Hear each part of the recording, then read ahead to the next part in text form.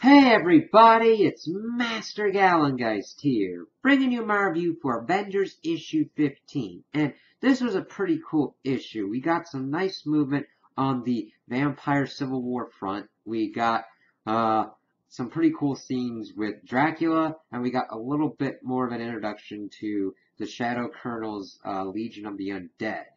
And this started off pretty much where we had left off, with Robbie kind of narrating what he's kind of going through as he's attained this different form of the Ghost Rider, and how the Shadow Curse is pretty much putting Carol and Blade on the defensive a little bit, but then they're like, okay, how's he going to get out of here?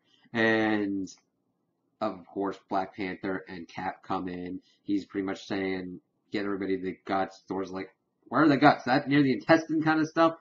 But of course, that's when we get Sarge the Hellhound coming in, followed by Robbie blasting Carol all the way through, well, not out of the Avengers Mountain, but through some pretty solid walls. Like, she took a big ass hit to where she's like not to the point where she could see Thor and Iron Man. Are like, what the hell hit you? It's like, we gotta get them before they get in the car. And of course, the Shadow Colonel and Sarge get in, and they're able to get out of the Avengers Mountain. T'Challa's telling us that the Avengers Mountain can actually heal itself, so that's a pretty cool little lore bit that we've got, that yes, the Avengers Mountain can take damage, but since it's a dead celestial, it can also heal itself. I'm like, that's pretty handy to have.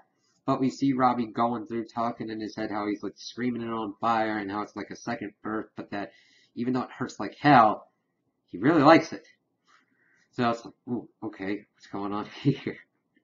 So we then shift up and we're seeing kind of what's going on. They need to figure out. They've got the Avengers Mountain searching for Hellfire traces and everything so that they can get a beat on Robbie. And that's pretty heavy hitter to have on the side of one of the vampires.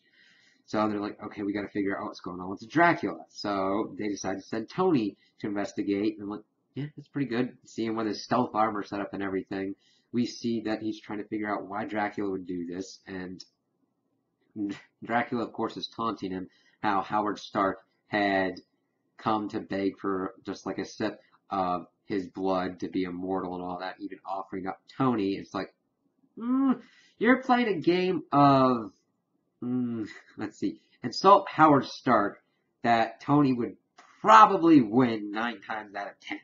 So we see that Dracula is just trying to mess with him, and we do get the information that he is not as strong as the top shelf Dracula that we would see in most kind of vampire stories. He doesn't really have his home, and of course having your ancestral home and those kind of layers is important in vampire lore, so I don't know if that has but contributed to his weakness, and saying that all he's got left is his life and he just wants to live out in peace. Of course, Tony's like, well, the Avengers can kind of protect you and everything. Of course, you'd be behind bars. Dracula laughs at that, and he's like, well, I could take you. He's like, yeah, but you're going to be dealing with something else. And then a riot sets off, and of course, he's in this prison in Russia, and of course, the Winter Guard is dealing with it. Except it's just like the Crimson Dynamo and the brother and sister combo. We don't have Ursa Major or the Red Widow involved, but Tony's kind of helping him out and everything.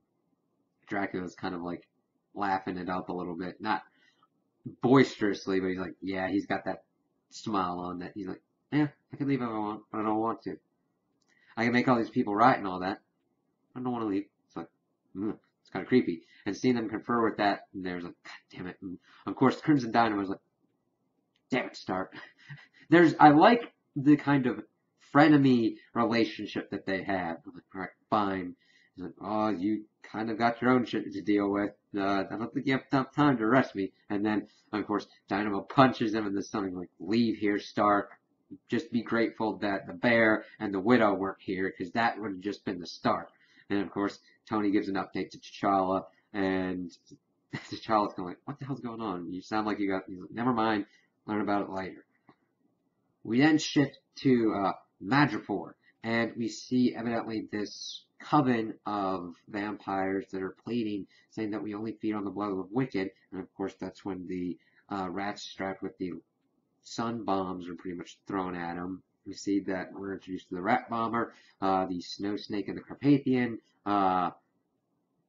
Lady Cromwell, who wants to bring about the Fourth Reich, and Boy Thing, which is a cut off that the Shadow Colonel has taken off of like the Man Thing, so that way he can have almost an unlimited supply of steaks, which is very smart when you're going vampire hunting. It's like, okay, that's like a Man Thing thing. What's going on with that? So I like that there's like, oh, there's a reason he has it.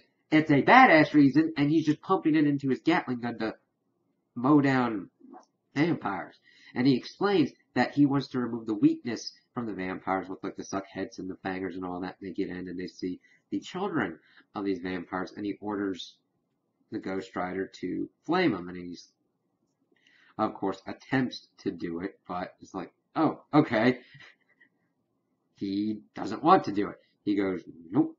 Even monsters have limits, and he's about to go after the Shadow Colonel, but he's going, alright, fine, I'll do it myself. They get blasted in, and we see that the Avengers have arrived, and he decides to turn the Ghost Rider on the Avengers instead.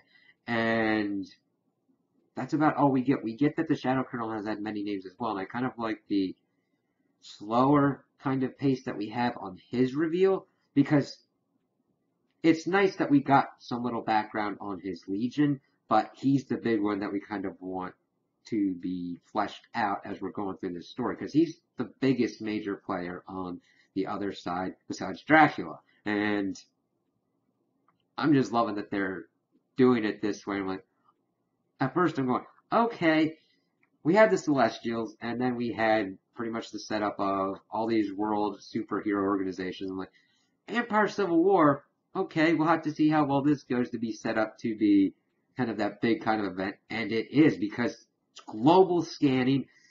They have to deal with all these vampires because everything's been shaken up. It's like, yeah, this is a big world problem that the Avengers have to tackle. It's like, I can't wait to see how the Avengers are going to handle this and how Robbie's going to get out of his predicament. And I love that the art that we've got with Robbie's new form for the Ghost Rider. And I love it when they dig into the Ghost Rider and kind of do different kind of things related to his like spirit of vengeance and how powerful he really is, because he's one of those ones that if you deal with him right, you can do some really cool things with him. And I'm like, yeah, he's one of the most powerful things, beings and entities in existence, and if you're not careful with dealing with him, whew, problems can occur like this. So I can't wait to see where this goes and where this ends and where we're going to be going off next. Now, granted, we are going to have the War of the Realms being brought into effect, so I'm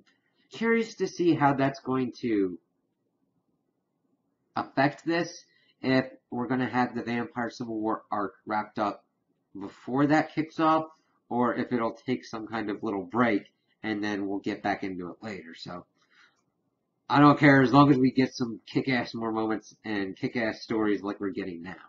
So those are my opinions on the issue. Tell me what you guys think in the comments below.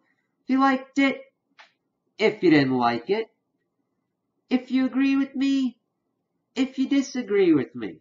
Also like and subscribe, and I hope you have a good day.